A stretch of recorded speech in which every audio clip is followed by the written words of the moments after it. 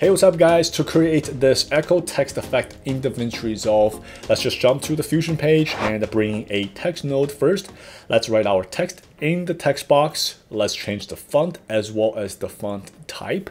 We're also going to bump up the size of the text as well. Now, once all that's done, let's move to the shading tab. And the first thing we're going to do there is to change the color of this text to black.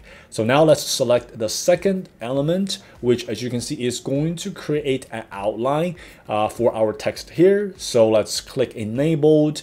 I'm also going to change the color as well as the thickness of the outline as well.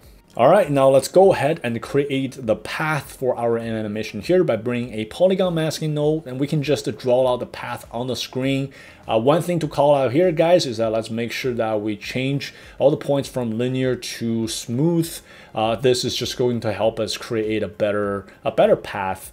And now let's just adjust the points a little bit there, and we're gonna come to right click here for shape animation, right click, and then select remove polygon 1 polyline. Now let's come back again, right click, and then click publish. So now let's go to the modifiers tab. You can see that this path has officially been published.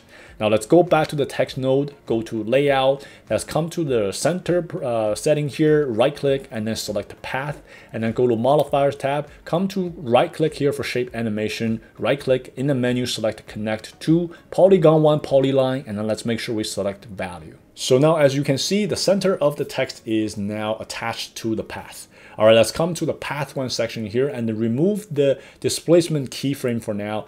As you can see, as we change this setting, this is what's going to allow the text to move along the path. So with that being said, let's just go ahead and set a keyframe here at the beginning of the video. Now let's go to the end of the video, set a keyframe again by bringing it up to 1. So now as we play through this clip here, you will see that this text is going to move from one end of the path to the other. All right, so the next thing we're going to do is to bring a duplicate node, which will allow us to create the echo effect. So let's first of all change the number of copies to 10. Now let's go ahead and play with the time offset setting here. Now this is the key to create that echo look. So we're going to change it to a negative number, and all this means is that as the original text moves along the path, all the copies will follow one by one. But one issue at this point, guys, is that all these copies are not following along the right path. So the key to fix that is to click merge under. So now once that's done, as we play this clip, you will notice that everything will be following along the path. That looks great.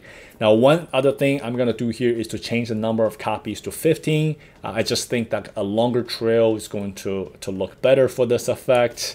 Yeah, and now the next thing we're going to do, guys, is that towards the end of this video, I'm going to keyframe the time offset setting here, and then at the very end, bring the time offsetting back up to 0. So now, as you can see, as the video kind of wraps up, this trail will wrap up as well. All right, guys, so this is pretty much it for the echo text effect.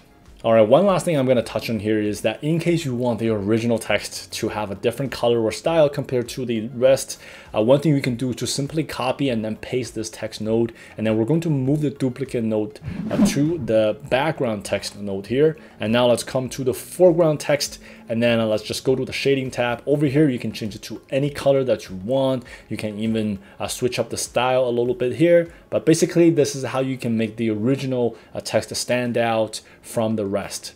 All right, guys, I hope you enjoyed this video, and as always, I will see you next time.